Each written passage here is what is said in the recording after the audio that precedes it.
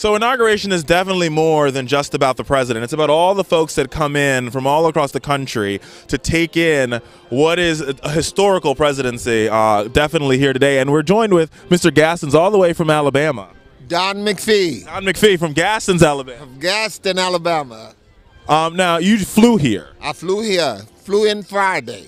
I have an aunt who lives here in Maryland. Okay. Now, and what's the reason for coming out? Because this is 50 years of the civil rights movement, 50 years from Kennedy being killed, and there's a lot of history. This is Martin Luther King's birthday, and I wouldn't have missed it for my life. Were you at the last inauguration? No, I sent some of my friends here to stay with my aunt, and I was too lazy to come. So what made the change of heart? I didn't want to miss out on history this time. You didn't want to miss out on history this time. And what are you looking forward to in this whole... Looking forward to hear the president's speech.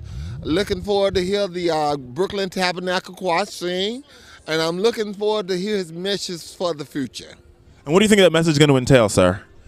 It probably entail a lot of unity, and let's come together as a country and pull together and stop this separatism and this division that we have. Do you think that's possible? I know it is. All things are possible through Christ. All things are possible through Christ. Well, thank you so much, sir, and welcome to Washington.